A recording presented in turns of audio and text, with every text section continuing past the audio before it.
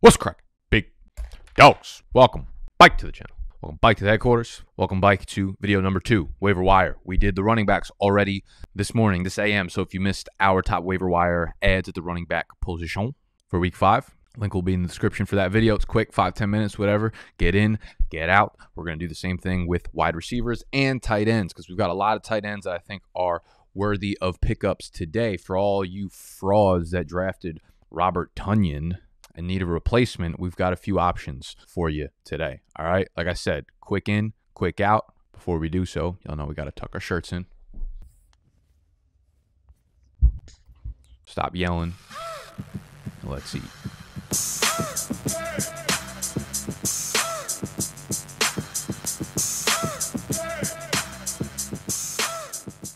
When it comes to wide receivers, nothing too spicy on the wire. I do think there are some good options, though, that you can throw into your lineup at the flex position. And I don't know if he's available in any of y'all leagues, but he's available in some of my leagues right now. And I think you all owe him an apology. And his name is AJ Green. Because right now, all he's seen is green. The dude is scoring. He's making big plays. His offense is absolutely humming. Kyler has absolutely no reservations about throwing him the ball deep. He's actually beating guys over the top. I don't know where this came from with AJ Green, but borderline, he might be borderline bike. All right.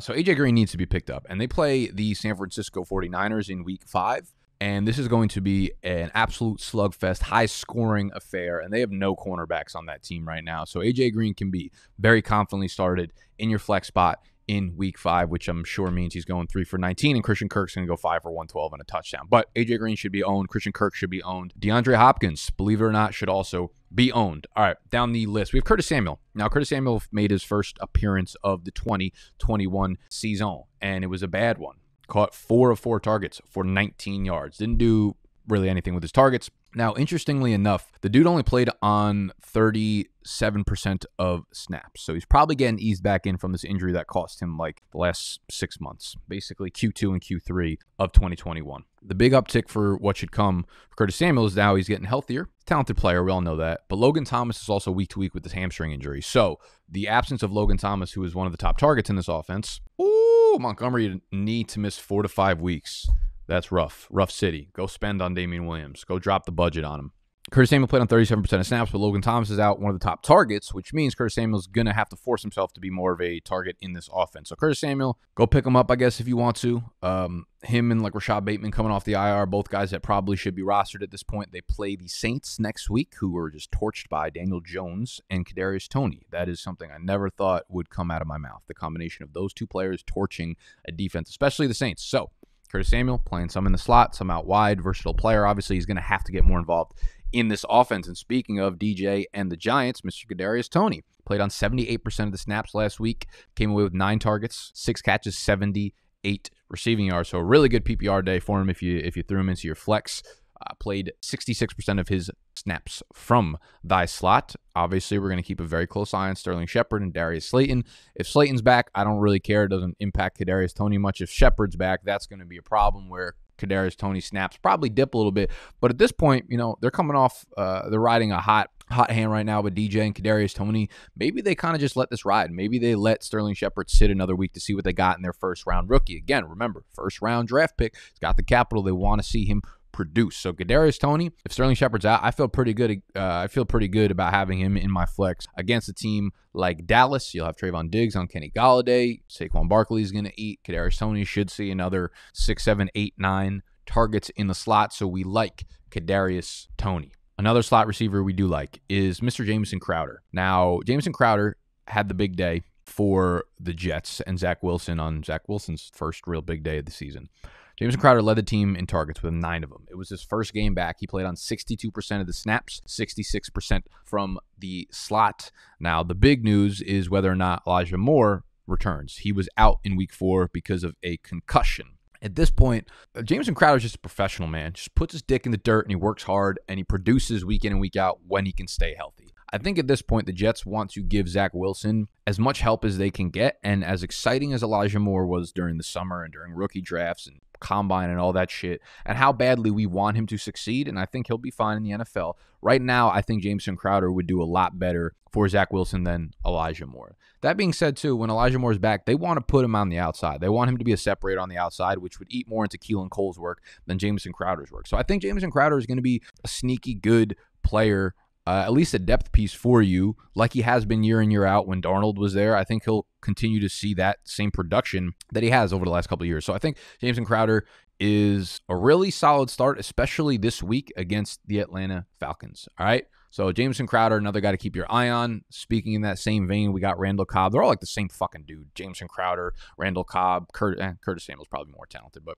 all the same dude. All right. Randall Cobb, 5 for 69, 2 touchdowns. He actually only played on 46% of the snaps, which is kind of surprising given the production, but he was a big part of Aaron Rodgers' personal game plan. Now, Allen Lazard was the wide receiver too, because MVS is on the IR. So when you're looking at this Green Bay pecking order, you're like, who's going to eat behind Davante Adams? Sometimes Davante Adams just sits down at the fucking table and takes 2 or 3 plates, and nobody else can eat, all right? But in this game, Randall Cobb ended up scoring twice. Allen Lazard running the second most routes, but I do think we'll see an uptick in Randall Cobb's playing time because Aaron Rodgers says so. Next week, they play Cincinnati, so that is obviously a passing defense that you can attack. I don't feel that confident about Randall Cobb, but I feel good about Kadarius Toney. I feel good about Jamison Crowder. I feel great about A.J. Green, obviously. The last one on this list I think has to be mentioned is Darnell Mooney. 7 targets, 5 catches, 125 yards. Plays against the Raiders next week. Now, this was like his first real big game of the season. We're 4 weeks into the season. That does not give me confidence. I don't know who's going to be the starting quarterback for the Chicago Bears. They very well might go back to Andy Dalton if that's the case, and I definitely don't want anything to do with Darnell Mooney. If it is Justin Fields, I just don't know if he's good enough to actually sustain fantasy viable production for Darnell Mooney and or Allen Robinson right now. So Darnell Mooney is not a guy I'm going out necessarily going nuts about based off of one game. This is going to be heavy recency bias. I'm not really going to put any fab dollars down on Darnell Mooney. If you need a wide receiver and you want to throw $0 or $1 onto Darnell Mooney and see if you get him, fine, but I would not be going out and expecting any sort of consistency from Darnell Mooney. That'll wrap up the receivers. Let's talk about tight ends. We have Mr. Max Williams of the Arizona Cardinals, man. Now, I don't think he's that great of a player, but he's been putting up some production in this offense, just like everybody on this passing offense, man. They just take turns and who's going to go off, and usually the tight end is the odd man out in this offense, but every once in a while, every other game, Max Williams seems to pop off, so he can do you a lot better than some of the other tight ends we've probably been putting into our lineups. He is on pace currently for 60 catches, 716 yards, and 4 tuggers. All right. So Max Williams, probably my least favorite on this list right now. My favorite by far is Dalton Schultz. Dalton Schultz, another big game in this one, caught 6 of 8 targets for 58 yards and a tugger. Out-targeted Blake Jarwin 8-1. They still are running around the same amount of routes and playing a lot of the same number in terms of snap share and whatnot, especially with Michael Gallup out. But Dalton Schultz is on the field for 70% of the snaps, okay? He's had 6 catches in 3 of 4 games. He's got week 5 against the New York Giants, who've allowed the 5th most fantasy points to the tight end position. So Dalton Schultz and Dak, it feels like the chemistry is there. Dalton Schultz was great last year. Feels like we just don't give him any credit for what he's been doing. We just feel like it's very fluky, but he continues to produce at a very consistent level, continues to stay on the field, continues to just do what we want from a fantasy tight end. So Dalton Schultz, don't think too hard about this one. It's a great offense, an efficient offense, one that's going to score a lot, one that's going to pass a lot, and Dalton Schultz is catching a lot of those balls. So Dalton Schultz needs to be prioritized on your waiver wire. Dawson Knox, man, averaging 5 targets a game in another high-passing offense. And imagine when they're actually in a shootout. Imagine when they're not up 40-0 and they actually pass the ball until the end of the game.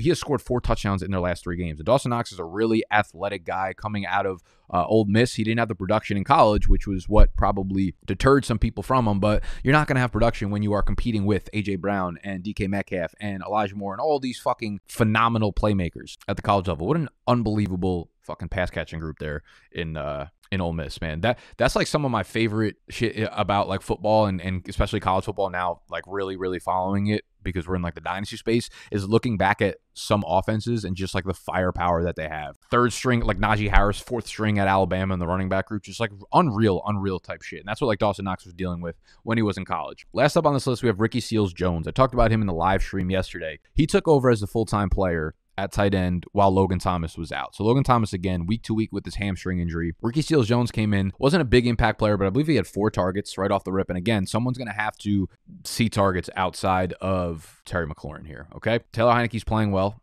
Ricky Seals-Jones was top 10 in routes run and snaps at the tight end position with Logan Thomas playing in some of that game. So I think he comes in, You know, he was one of the more athletic. He was like the top 2 overall recruit in 2013, 2014. An unbelievable, like highly touted recruit coming out of high school as a wide receiver. So this guy's athletic. He's a wide receiver, and he should take the Logan Thomas role. So I wouldn't be surprised if we saw a big game or two from Ricky Seals-Jones over the next week or so. So that wraps up the tight end. I feel like I had one more that I can't think of who it was. Maybe CJ Uzomah out of Cincy. I don't know how involved he's really going to be when T. Higgins returns as like the possession guy, but I think he's another name to keep an eye on.